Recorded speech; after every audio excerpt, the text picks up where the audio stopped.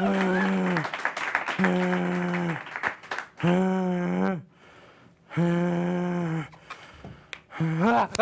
yeah, Daddy needs some uppers. Oh. Oh. Well, this will be interesting. Hi, I'm fake news anchor and real life barely keeping it together, Austin Zesson. And welcome to Next Week Now, the show that now regrets taking me off my medication. If you've never watched this show before, then what better time than now, our season finale. This is the best part of the show, where I fill you in on the news that we didn't predict, and then make corrections over predictions from last week. Our current season running total is 384,865 points, which seems calculated, fair, and not arbitrary. Shut up, Ethan. How would you know?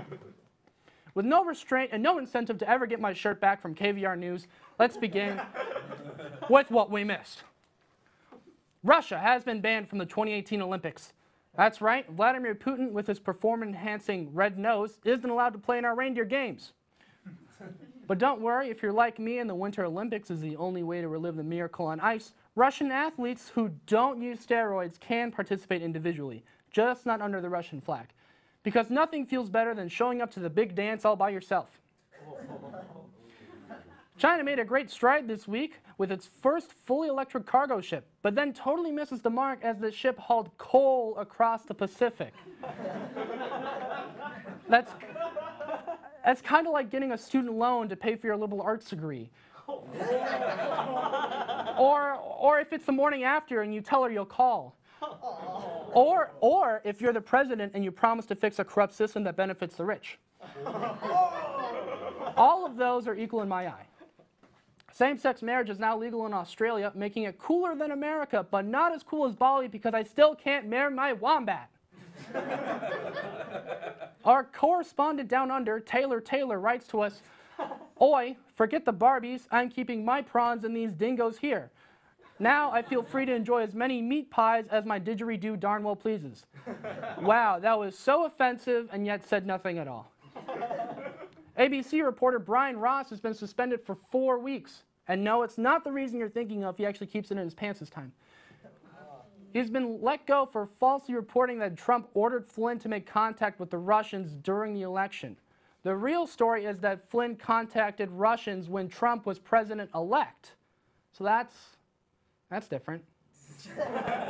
I mean, if having one slip-up when you're reporting the news means your job, then lock me up. Seriously, lock me up. I say so many things wrong on this show. Like, we shouldn't even call it news. With the new tax plan almost at the president's desk, graduate students at UT and around the country walked out in protest yesterday.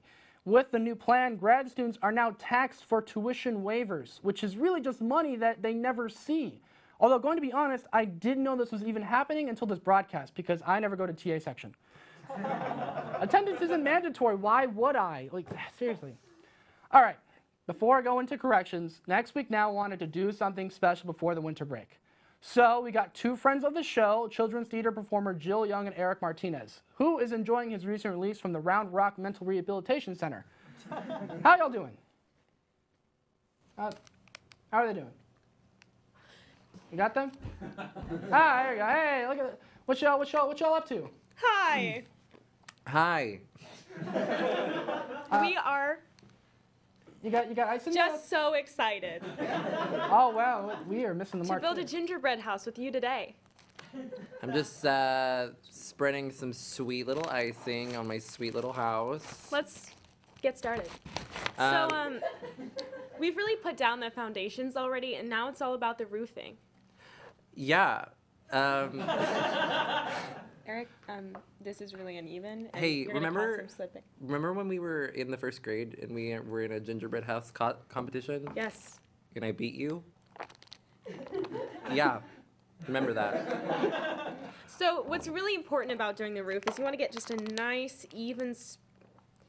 That's too much. That's too much. Gingerbread houses aren't about competition. They're about building something together, and that's what we're doing. I'm already halfway done. I'm just saying that it's really important to not have a lot of tension when you're trying to make a house. Because just like a real house, a house divided cannot stand. That's what Abraham Lincoln said. And I honestly Do feel... not quote Abraham Lincoln right now. Oh my God.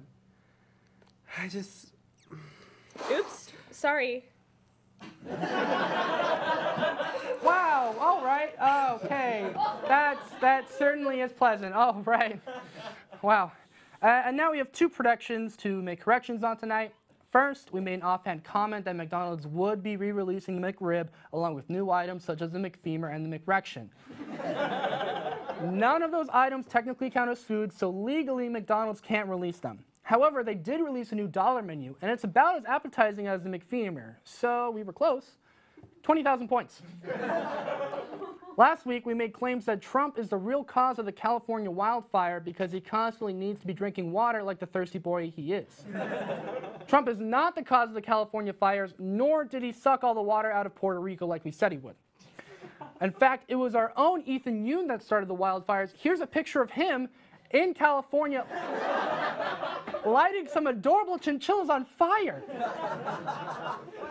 Now, we weren't right enough to award us the usual 1,000,000 points, but Mr. Yoon was seen last week drinking an obscene amount of water, further drying up California, so I say we at least got 50,000 points right? Yeah. Well, shame on you, Ethan. Those chinchillas did nothing to deserve your wrath. Nothing! That's all we got for tonight. We end the season with 454,865 points. You know what? I don't like that number, and the points, like campaign promises, have no real impact or meaning to the show. So let's just make it a cool 500,000. Real simple, real easy. Yeah, I like it. I like it. All right, folks, that's a season wrap on what we missed, and I hope it was confusing for you as it was for me. Now here's Matthias Kalorian with the hot seat.